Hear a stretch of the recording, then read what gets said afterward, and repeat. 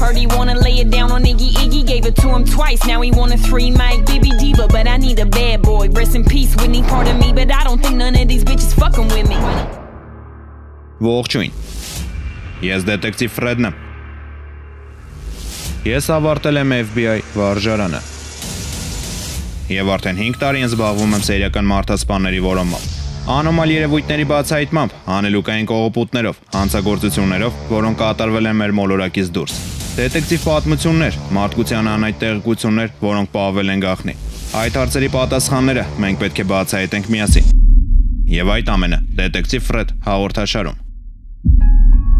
Ողջույն, Դետեկտիվ Ֆռեդ հաղորդաշարի 6-րդ թողարկման հանելուկի պատասխանը հետևյալն է։ Ճիշտը երկրորդ դետեկտիվն էր, ով նշել էր, որ հանցագործը տարածքում է, քանի որ նա չէր կարող առանց անձնագրի մեկնել երկրից կամ բարձրանալ քաղաքացիական նավ։ Առաջինը ճիշտ պատասխանեց հարցին Մարիան։ Շնորհավորում եմ Մարիա եւ հանձնում այս նվերը ձեզ։ Շնորհակալություն Դետեկտիվ Ֆռեդին եղեսիկ եւ հետաքրքիր մրցանակի համար։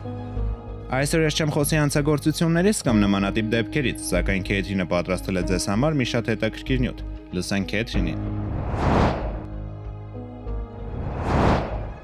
Արեգակնային համակարգում կա մի մոլորակ, որն ըստ հույն փիլիսոփա Հիպատիայի երկիր մոլորակին զիջում է միայն իր չափսերով։ Դա կարմիր մոլորակն է, որը հետագայում ստացավ Մարս անվանումը։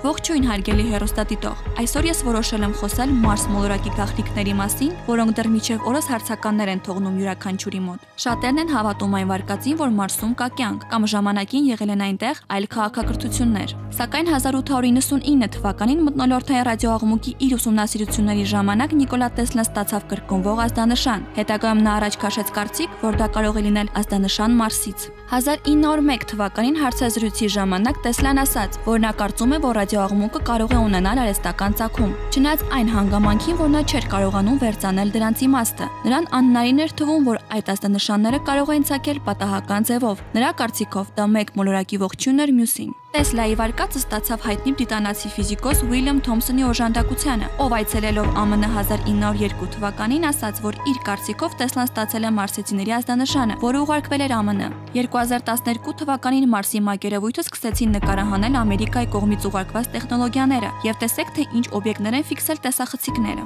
Ահա այստեղ երևում է կապկանման ինչ-որ էակ, այստեղ նույնպես երևում է նմանատիպ օբյեկտ, իսկ այս նկարում նկատվում է գանգ։ 1981 թվականին, երբ Նասայի արբանյակը զբաղվում էր արեգակնային համակարգի ուսումնասիրությամբ, արվեց մի քանի լուսանկար Մարս մոլորակից, որը մինչև օրս սարսափեցնում է բոլորին։ Նկարները հիշեցնում են մարդկային դեմքեր։ Այդ դեմքերը մոլորակի վրա ձգվում են մի քանի կիլոմետր։ Զարմանալին նաև այն է, որ այս հսկայական երեսը միշտ ուղղված է դեպի երկիրը, չնայած նրան, որ մեր մոլորակն ու Մարսը տարբեր արագություններով պտտվում են իրենց առանցքի շուրջ։ ՆԱՍԱ-ն հրաժարվում է մեկնաբանել այս առեղծվածը, բայց հայտնի է, որ թե ՆԱՍԱ-ն, թե ռուսները արդեն պլանավորում են կառավարվող տիեզերական արշավ ուղարկել դեպի Մարս։ Ճիշտ է, պաշտոնապես ասվում է, որ այդ արշավների նպատակները զուտ գիտական են, բայց մեծ է հավանականությունը, որ գիտնականների հիմնական թիրախը լինի հենց մարսյան դեմքը։ Միևնույնն է, գիտական բանավեճերը չեն դադարում ու չեն դադարի, մինչև մարդկության տեխնոլոգիաները չզարգանան այնքան, որ տիեզերագնացներ ուղարկվեն այնտեղ, ովքեր կկարողանան ավելի մանրամասն ուսումնասիրել այս առեղծվածը։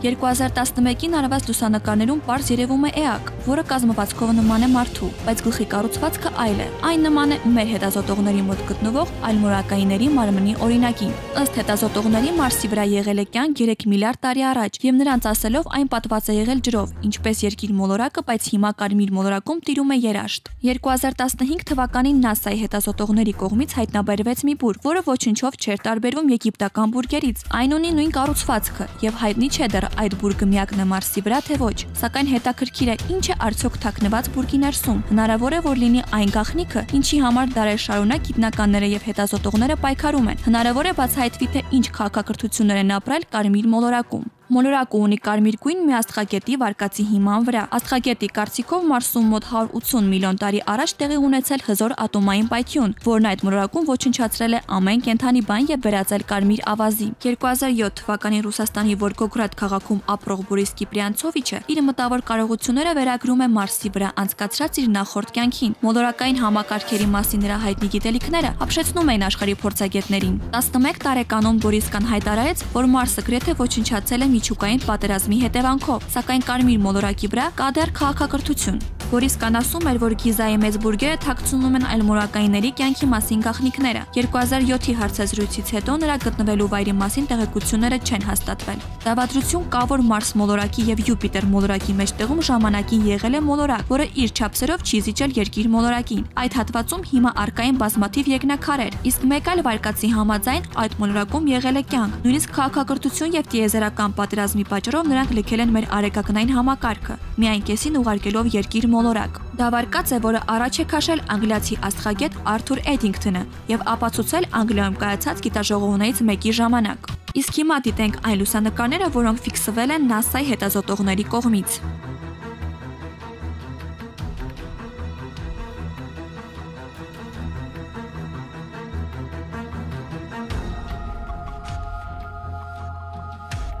Այն հանգամանքը, որ Մարս մոլորակում եղել է կյանք եւ քաղաքակրթություն, դրա մասին արդեն համոզված է ցանկացած հետազոտող։ Մարսը կա ու կմնա դեռ ամենաառեղծվածային վայրը, որտեղ լեցուն են գաղտնիքները, եւ այն հարցերի պատասխանները, որը այսքան տարի որոնում են աստղագետները։ Մեջբերեմ մի քանի փաստ սև խորոչների մասին։ Սև խորոչը առաջանում է այն ժամանակ, երբ աստղի միջուկային վառելանյութը սպառվում է եւ սեփական ծկողության ուժի սեղման արդյունքում ի վերջո դառնում է սև խորոչ։ Ըստ Ալբերտ Էյնշտեյնի գոյություն ունի քառաչափ տարածություն, որտեղ ժամանակը սև խորոչի ներսում ուղղակի կանգ է առնում։ Սև խորոչին մոտենալը կարող է սարսափելի ձևով սպանել։ Շատերը կարծում են, թե սև խորոչը մարդկանց պարզապես կկլանի իր մեջ, սակայն մինչ այդ մոտենալով դրա սահմաններին, մարմինն արդեն կսկսի զգալ գրավիտացիայի էներգիան, ինչի արդյունքում մինչև մարմինն իր մեջ կլանելը դուք կզգաք գրավիտացիայի բոլոր սարսափելի հետևանքները։